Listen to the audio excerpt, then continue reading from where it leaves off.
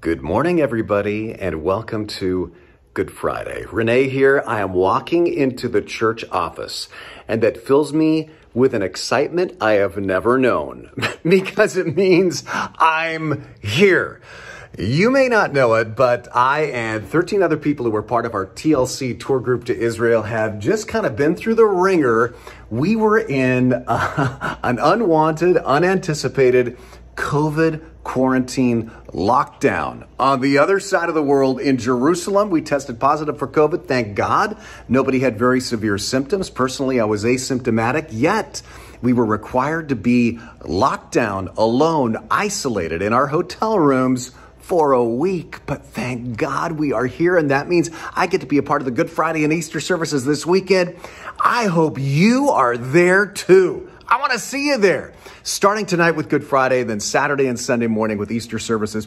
You know, as I was in that COVID quarantine lockdown, it occurred to me that the original disciples were also in lockdown, in a manner of speaking, from Good Friday to Easter. Why? Because they had seen their Lord and Savior die on the cross, the worst possible tragedy they could imagine. But then something exciting happens. In John chapter 20, verse 19, it says, when the disciples were together in a room with the doors locked for fear of the religious leaders, suddenly Jesus stood among them and said to them, "Peace be with you." And I thought to myself at the time, the disciples really didn't understand all the theological ramifications of what he had done for them on the cross, and then what it meant that he was resurrected. But they knew this: Jesus was with them. They were no longer alone.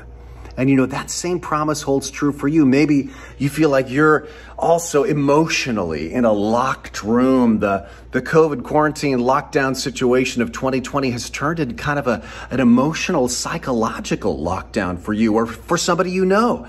But to you, the risen Jesus appears and he says, you're not alone. I sensed his presence in that locked room in Jerusalem. And I know the risen Jesus is here for you too. And it all starts tonight with Good Friday. You know, that's really the arc of the Christian life, isn't it? From Good Friday to Easter, we experience our crosses, our locked rooms, and then we experience the resurrection and redemption that the living Jesus Christ can bring us. People all around you need that hope. So I hope you bring your friends and your family this weekend. Now, I've been wandering through the office because I'm so excited to be here. And right now I have found myself at what I call the command center of everything that goes on at Twin Lakes Church. You can see stage maps and lists of things coming up. And the person who oversees all of this stuff and makes sure that we all stay on point is the person sitting at the desk right there. And that's Valerie Webb. Valerie, you know all the details about what's going on this weekend. What are the service times and what can people anticipate?